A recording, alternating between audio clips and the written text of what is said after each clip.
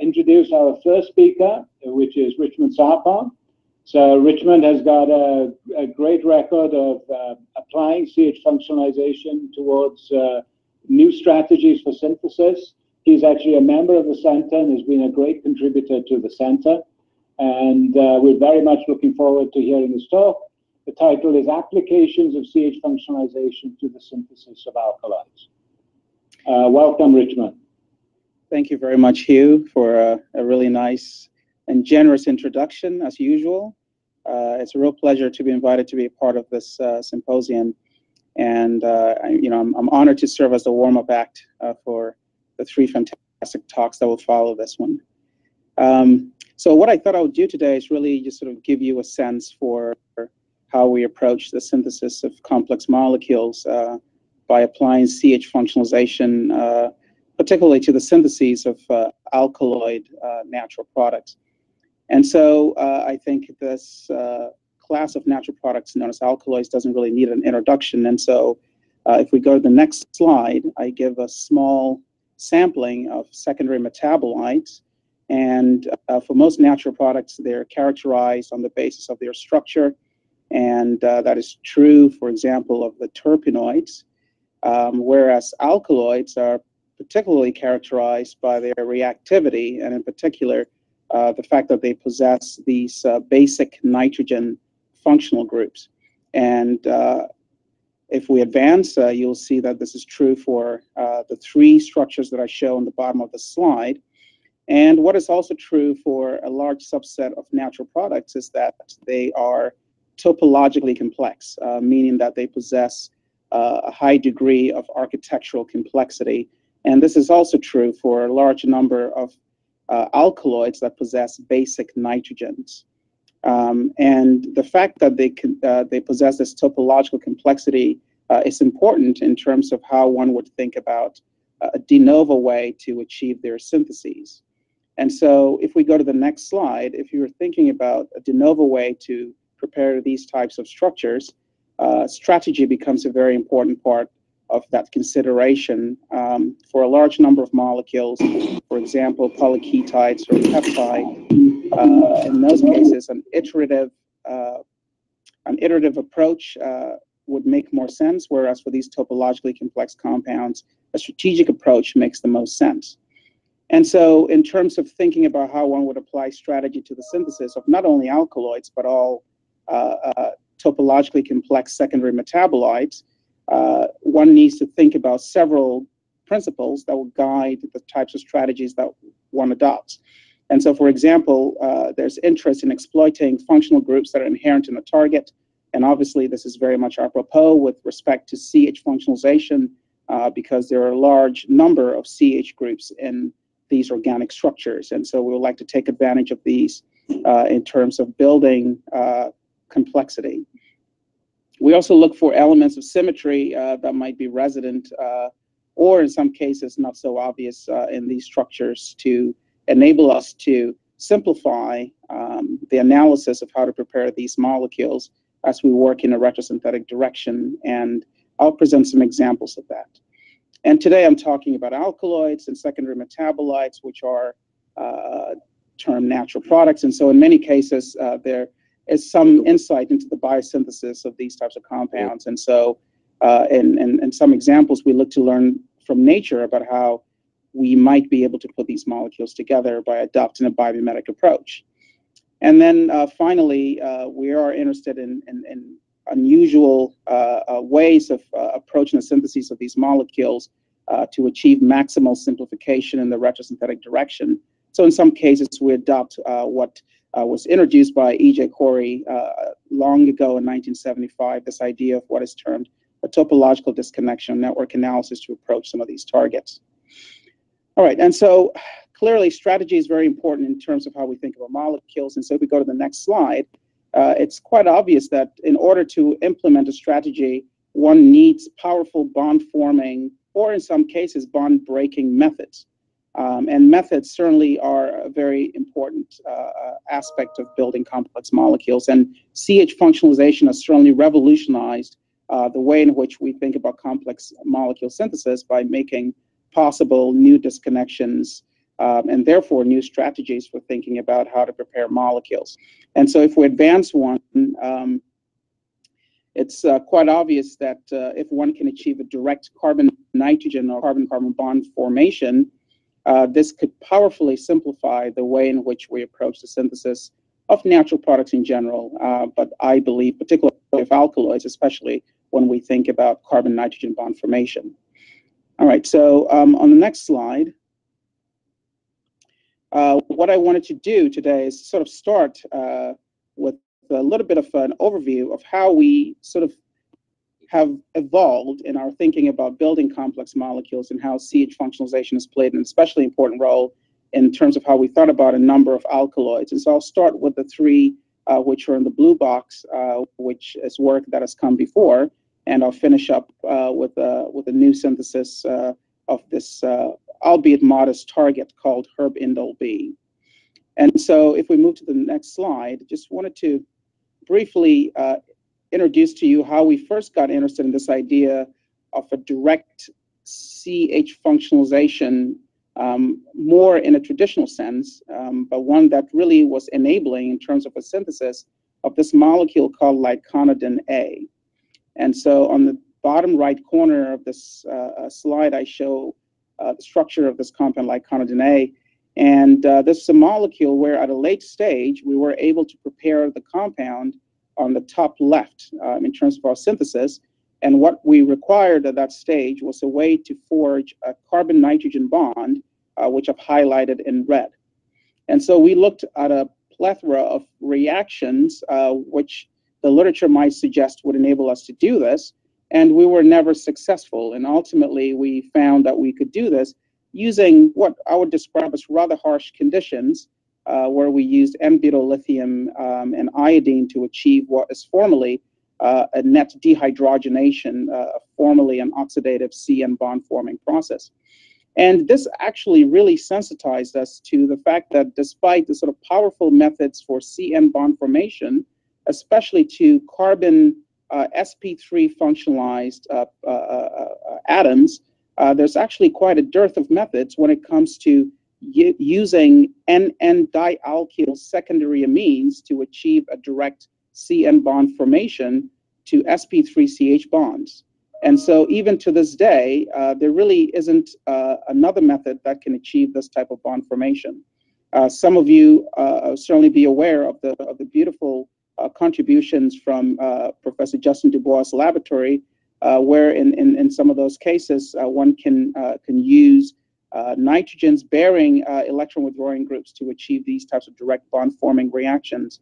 Recently, Matthew Gaughan's laboratories published some nice work where if one possesses substituents alpha to the nitrogen, one can achieve these types of bond forming reactions using palladium catalysis. However, in these cases where there are hydrogens at the alpha position, that's not possible. And so this is still an area where I think it's really ripe for development. And so this is something that we are interested in and have been looking at in my laboratory. And so related to this, we recognize that this is a very powerful way to make a carbon-nitrogen bond. And so we've sort of looked to this in the context of other alkaloids. And so if you go to the next slide, we also showed en route to this molecule called arbofluorine, which is on the bottom right of the slide, that one can achieve, in this particular case, a transannular CN bond formation between a pyridyl moiety and this N-dialkyl secondary amine using a variant of the sort of Huffman-Leffler-Freytag reaction to achieve this direct bond formation where we're exploiting the functional groups which are inherent in that target. And so the two cases I've described thus far are examples of carbon-nitrogen bond formation, which is certainly appropriate in the context of building alkaloids. We have also been interested in carbon-carbon bond formation en route to alkaloids.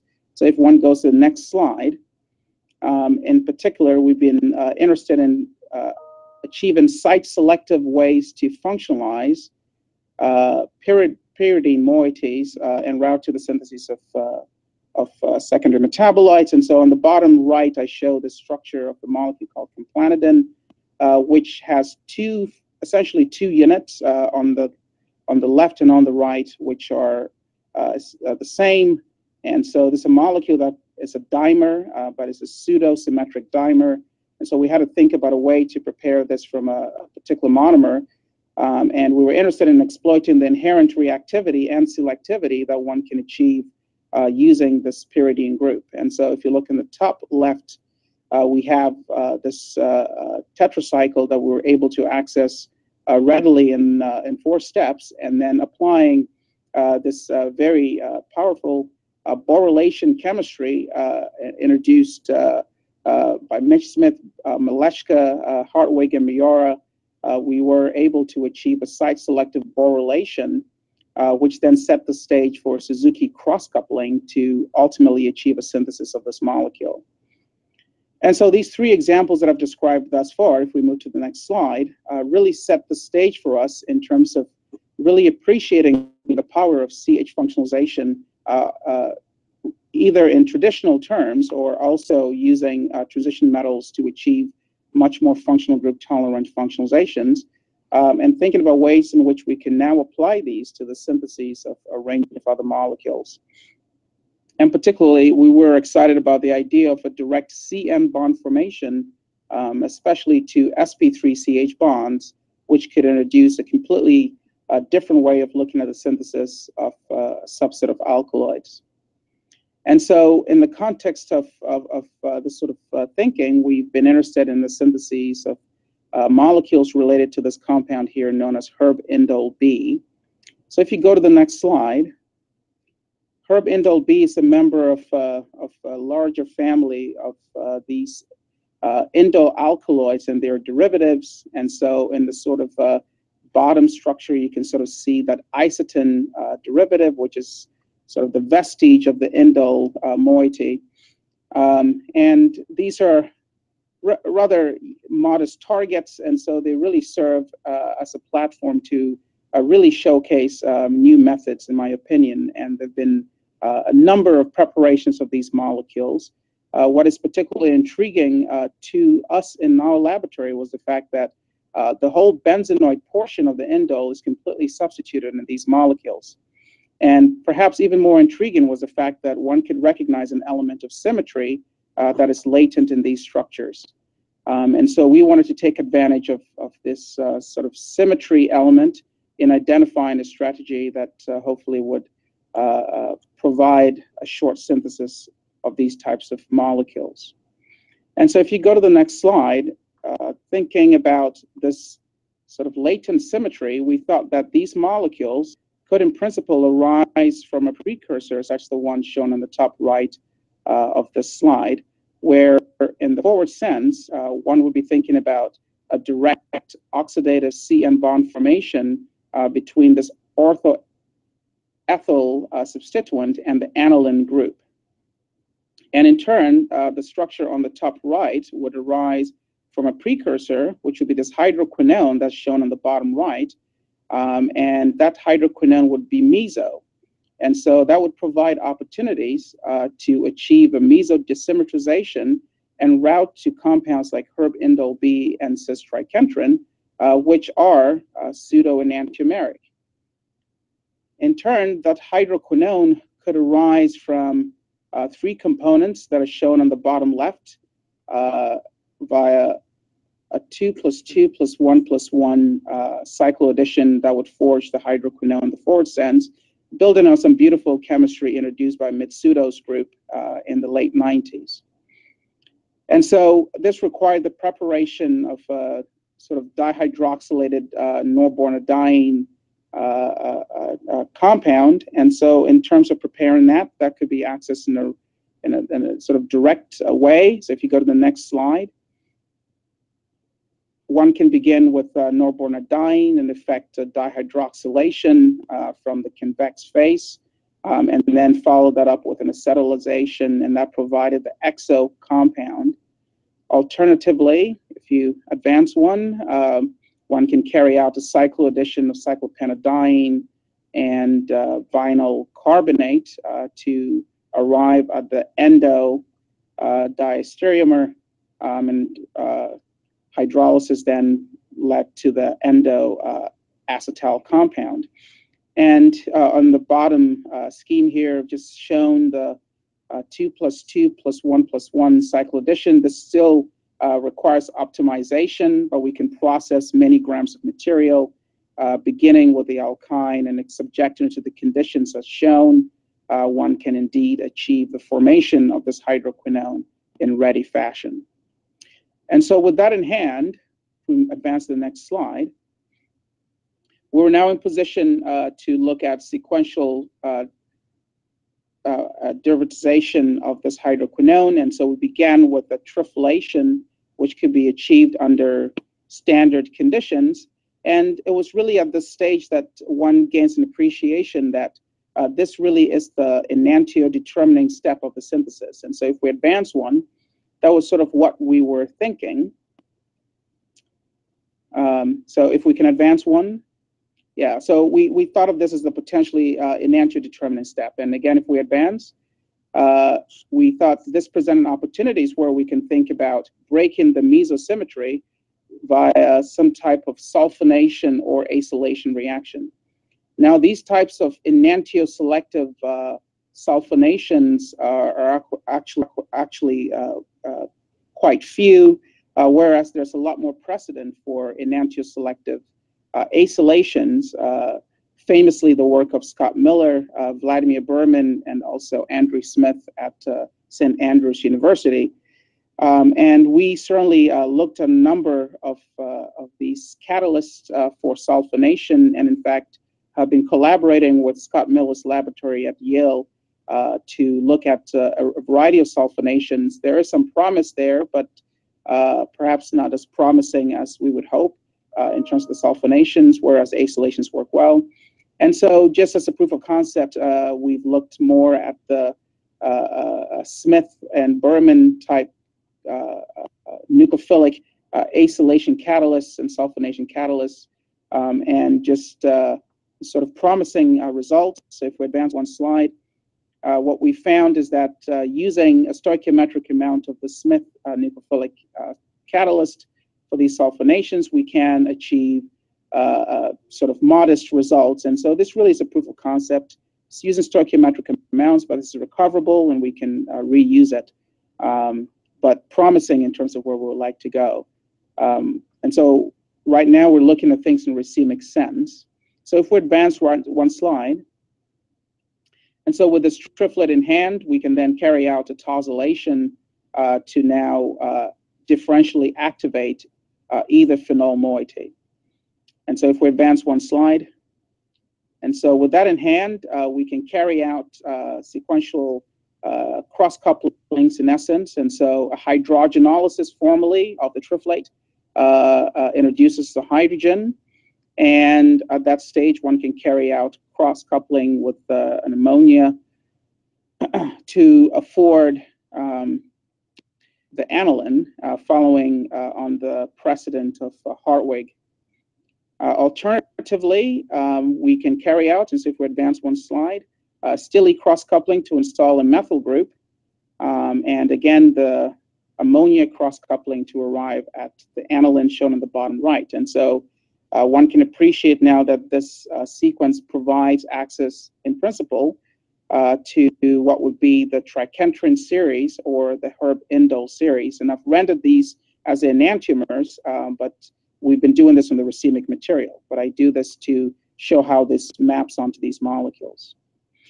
All right, and so if we advance to the next slide, this really set the stage for what we wanted to achieve, which was a bond formation between the aniline group and the orthoethyl substituent. And so this really became the key challenge of the synthesis and the place where we would be applying truly an unprecedented CH functionalization reaction to forge this indolene moiety. And we thought we had opportunities to do this on the basis of some very powerful methods that have been published from Jin-Kwon Yu's laboratory. And in particular, we became interested in taking advantage of this orthotoluol type substrates, where the Yu laboratory has shown that one can achieve CC bond formation by bringing together the orthotoluene unit and this pinnacle boronic ester.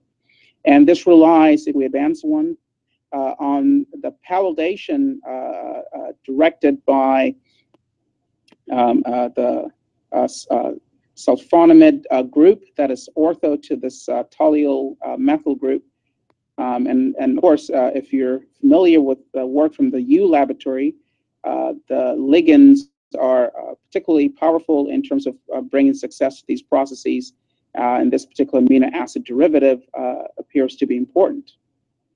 And so I won't belabor the point, but we tried these conditions, and to our delight, what we find is that a slight variant of these conditions actually affords not only the indolene, but actually achieves a double oxidation in principle to afford the indole. And this proceeds in reasonable yield over those two steps to provide the compound shown on the bottom right. And so we've been thinking about how this type of process occurs. Of course, the U work involved functionalization at the benzylic position, whereas in this particular case, it's unclear with the ethyl substituent whether that functionalization is to the benzylic position or to the terminal alkyl position. And so if we advance one slide, there are two potential mechanisms that one can consider.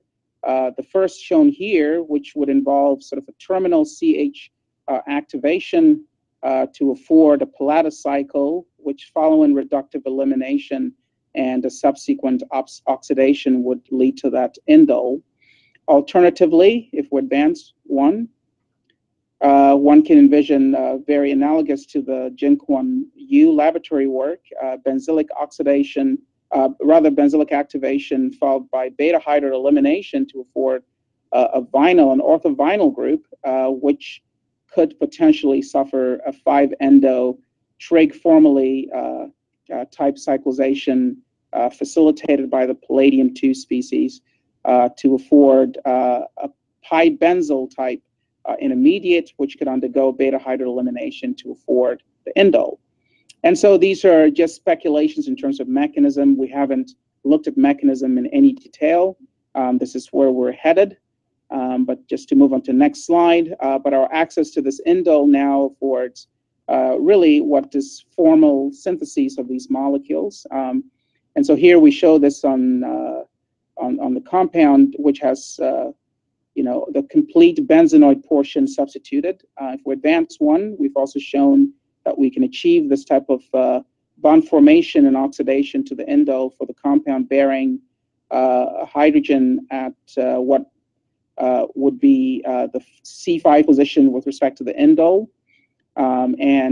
These now, in many ways, intercept an intermediate applied by the Kerr laboratory in their syntheses of these compounds. And so if we advance one, we make the sort of triple substituted compounds, whereas the Kerr laboratory prepared the tosyl substituted compounds and carried this on to the syntheses of these molecules in 5 steps.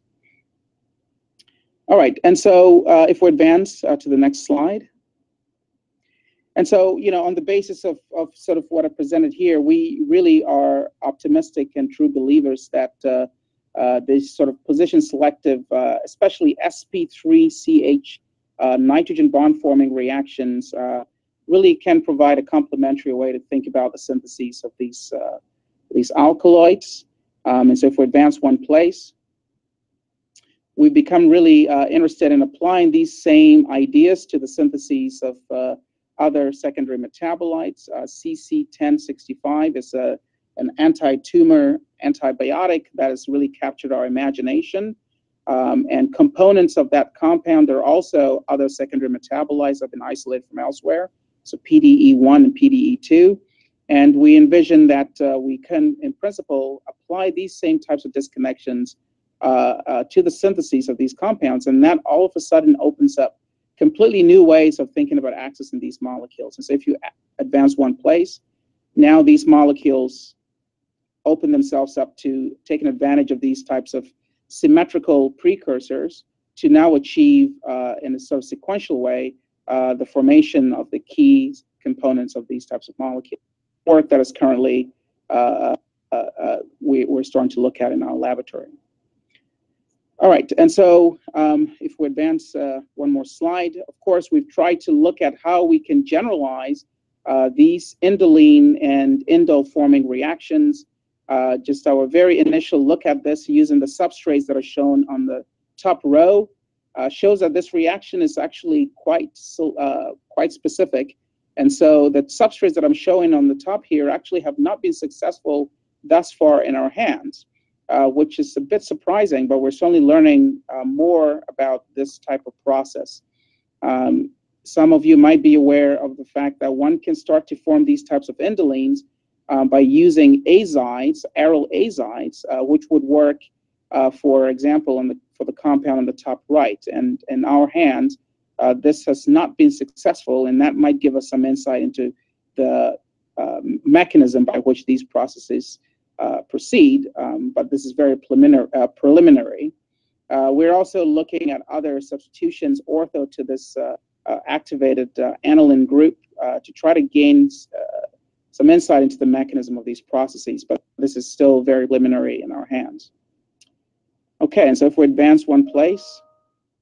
So this is sort of what I wanted to share with you today. We are very interested in the ability to prepare these alkaloids, which bear these basic nitrogens, and we really believe that the ability to directly form a CN bond, especially from these sort of N-dialkylamines, would provide an efficient way to access these molecules. I want to finish by thanking the students that have done this work. A lot of what I presented today has really been led by Raul Leal, who's a graduate student here at Berkeley. And he was joined in that effort by a postdoc, Carol Bischoff, who looked at some of the desymmetrization chemistry and the preparation of some other substrates for the double CN bond forming processes. Dr. Shota Sawano is a postdoc in the group now, but actually worked and looked to optimize some of the 2+2+1+1 chemistry during his time in our group as a visiting scholar before he joined us as a postdoc.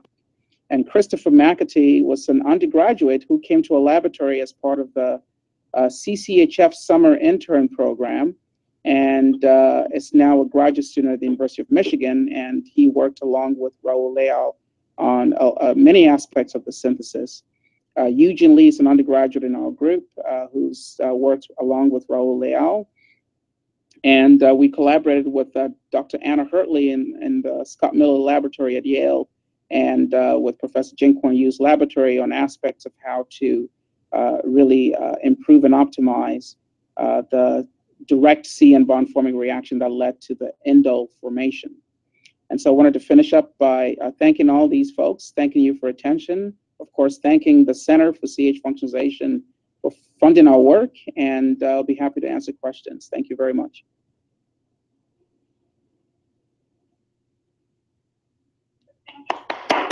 I can do the clapping.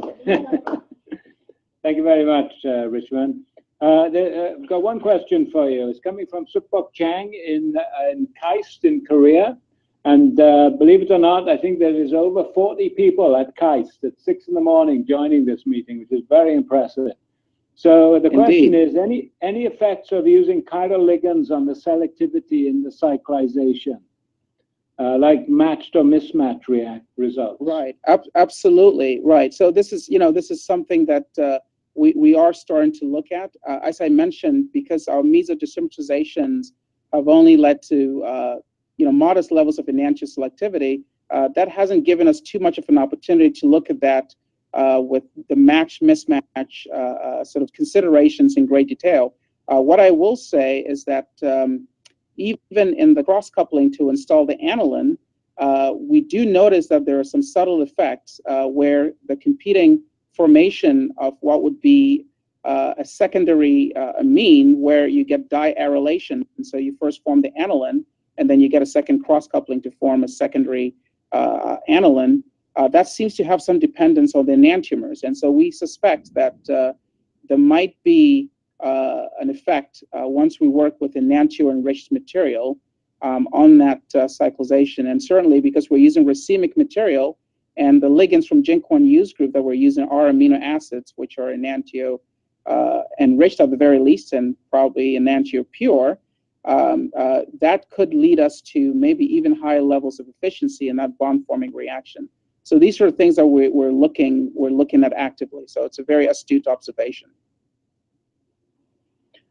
Okay, excellent, Richmond, and thank you. Really demonstrating how one can think of entirely new strategies when it comes to a CH functionalization approach. And thank you very much for a wonderful talk.